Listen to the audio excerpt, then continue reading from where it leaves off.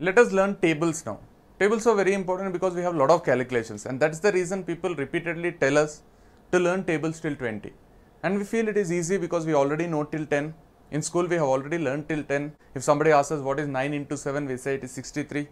When somebody comes and asks us what is 8 fours, we say 32. So we are very quick in tables till 10, and some of us are very quick in tables till 12. But people expect us to learn till 20. That means till 20 into 20. Somebody comes and asks us what is 13 into 17, we have to be in a situation to say it is 221. So what I am trying to tell you is, if we can save some 1.5 minute in the entire calculations, then we will be able to score some 2-3 marks extra than the other contestants who are writing examination. Suppose if the question is 16 into 14. If we have to do it completely, it is 6 fours are 24 to carry, then 4 ones are 4, that is 6, 1 6 are 6, 1 ones are 1. So this is 4, this is 12, 1 carry, and this is 2. My answer will be 224. But it's very easy to solve these questions. Just take the bigger number completely, and from the smaller number take the units place. 16 plus 4. 16 plus 4 is 20, but add a 0, it is 200. Then 6 fours are 24, it is 224. So your answer is 224, but you need not do all this calculation. It is just as simple as 16 plus 4, 20, and an extra 0, and 6 fours are 24. It's a multiplication of units place, the second step.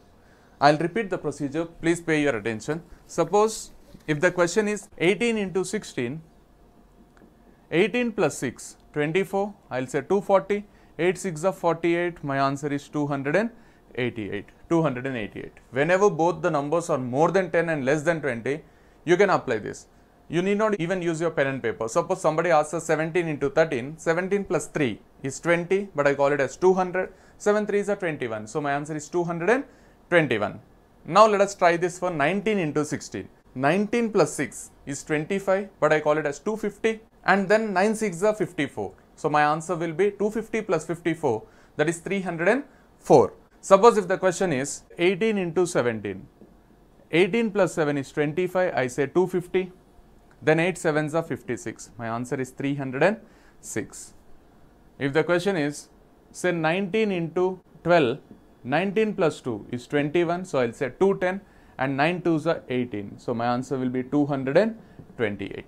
The question can be 14 into 13. Still the concept is very much the same. 14 plus 3, 17, I will say 170, 4 3s are 12. So my answer will be 182.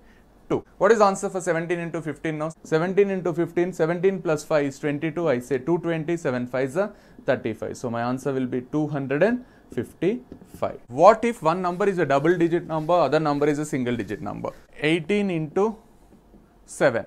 I'll take the smaller number now and say 70, then 8 7s are 56. So my answer will be 126. If the question is 19 into 6, I say 60, 9 6 are 54, it is 114. So every time a question is asked on tables, this is how we'll do it, and it's very easy to learn tables till 20, and don't by heart them, it's very much impossible. Now try a couple of questions orally. What is 18 into 14? 18 plus 4, 22, that is 220, 8 4s are 32, it is 252. And the last one of this kind, 17 into 16. 17 into 16, 17 plus 6 is 230, and 7 6 are 42. It is 230 plus 42, it is 272. That's it from this video. Thank you so much.